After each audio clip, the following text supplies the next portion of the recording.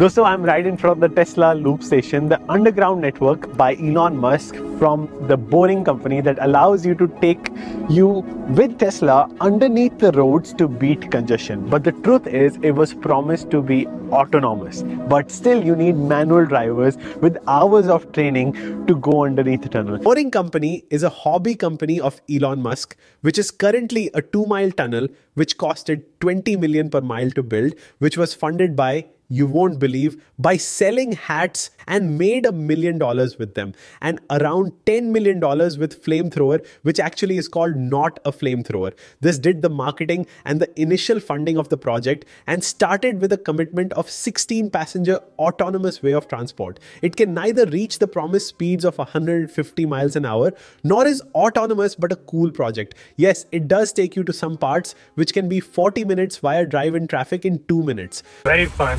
Yeah.